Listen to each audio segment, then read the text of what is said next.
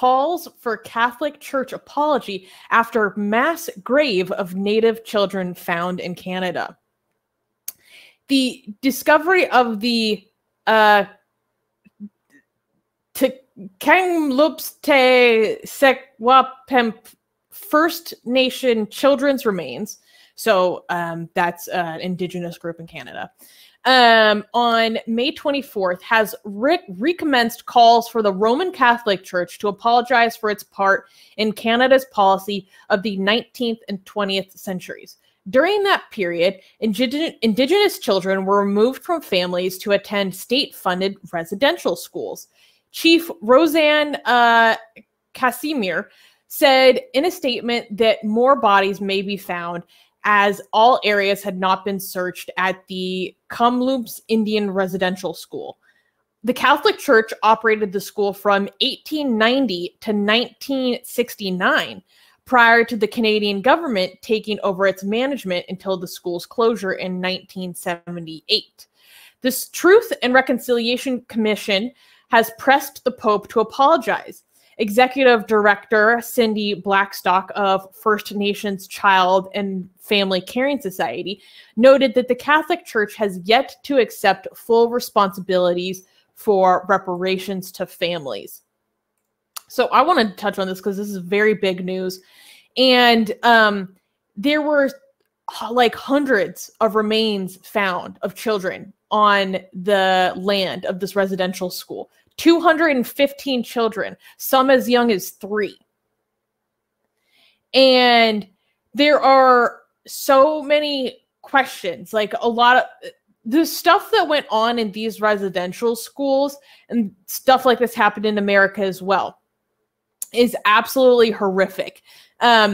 It's recognized by many people as a cultural genocide. Rivka touched on this earlier in the stream today when we were talking about— This is actual genocide, not cultural genocide. Yes, but genocide. I'm talking about the specific structure, institution, and system of these schools. Sorry, Rivka touched on it earlier when we were talking about what's happening to the Uyghur Muslims in Xinjiang, and she referenced this. Well, now this incident in Canada's history is coming back into the forefront as all these remains were found at this residential schools. I mean, kids would die of starvation, and we don't know exactly what happened to all these children. Like they said, it is likely that more remains will be found. Many of the almost 150,000 children attending schools from 1883 to 1996. This system was active in Canada while I was alive. Okay, so until 1996, to assimilate them into white Canadian society, encountered neglect and abuse as their native languages and cultures were forbidden. Canada's government officially apologized in 2008, admitting the physical and sexual abuse in the schools was widespread.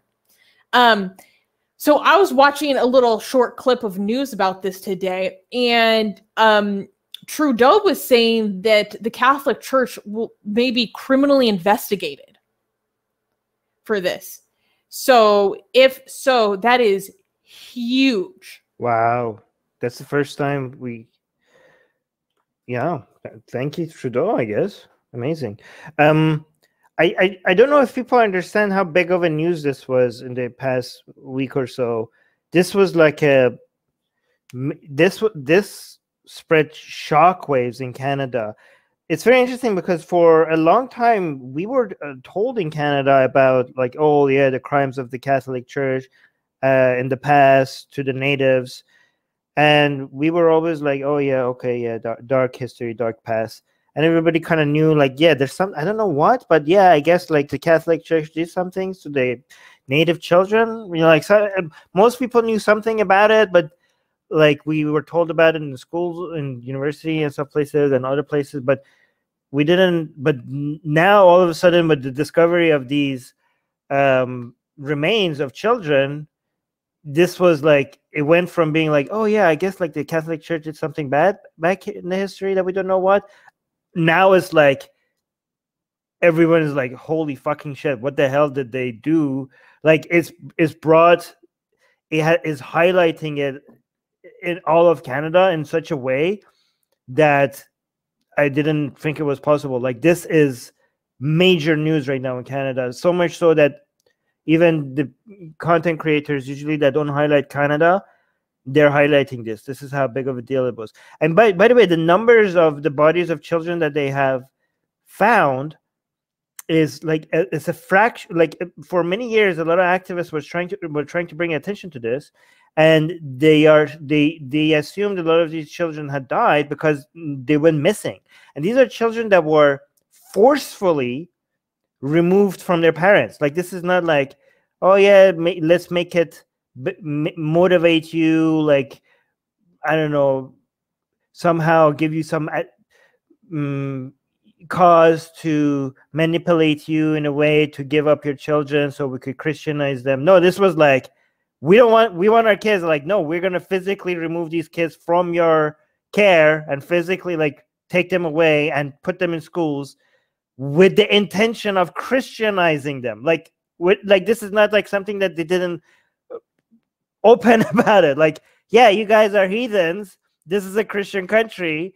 We need to make you. We need to fix this problem by making your kids Christian to save this nation. This is Canada. We're not talking, guys. We're not talking United States. We're not talking like Brazil. We're not talking Philippines. Like these are Christian countries that people think about like overly Christian. We're talking Canada, all right? And we're talking Canada continuing to do this while we were alive, as Susanna mentioned, right? Like this is recent history, right? Anyway, Susanna, you have your hand up. Yeah. So, to give a little bit more context, wait, where was this number? They were saying that they believe the actual count may be somewhere around. Okay, here we go. While it's not known yet how the children died, quote, accidents, fires, and contagious illnesses at residential schools all contributed to a high death toll, which the Truth and Reconciliation Commission has estimated at more than 4,000 children. The Roman Catholic Church has declined to apologize for its role in what Canada's Truth and Reconciliation Commission found in 2015 to be cultural genocide, despite Trudeau writing to Pope Francis to ask for one. So let me rephrase that. In 2015, Canada's own government recognized their actions as cultural genocide. At that point in time, the Prime Minister of Canada wrote to the Catholic Church asking for an apology to the Indigenous peoples of Canada. The Roman Catholic Church said no. So that was in 2015. Now this has happened again, and this has reignited calls for accountability and action. But I would actually like to play Trudeau's exact comments very quickly, because I just thought it'd be good to show. So let me know if you guys can hear this. Head of the Catholic Church, Pope Francis, went a step further. Now, before we have to start taking the Catholic Church to court, I am very hopeful that religious leaders will understand that this is something they need to participate in and not hide from. The head of the Indigenous... That's pretty... That is strong language. Right. He said, before we start taking them to court. You have to start getting with the program, essentially. I want it to become normalized. Like, I think if one country leads, you know how in like France, we were hoping that maybe Macron could lead the way in normalizing a liberal government actually taking a stance against, segregation and stuff like that. And I think like because they went overboard in some areas, that might not actually happen. Unfortunately, we don't know. We'll see. But I'm hoping like Trudeau. I mean, Trudeau made many mistakes, but I'm hoping on this he normalizes, like takes the lead to make it normal for. I mean, Australia has taken the lead. Actually, Australia has made it popular to take Catholic priests to court, so that's great. But I hope more countries like make this a thing. make the whole thing go bankrupt, right? As strong as this is, okay, if I was the dictator of Canada, okay, this is like naive, optimistic dreaming that would never happen. What would happen under my regime would be that we're shutting every church down, and you guys have to pay reparations, right? Like we will cut. Not only we're going to close every church, we're going to close down Vatican's embassy, and we're going to hold Italy's government responsible at forcing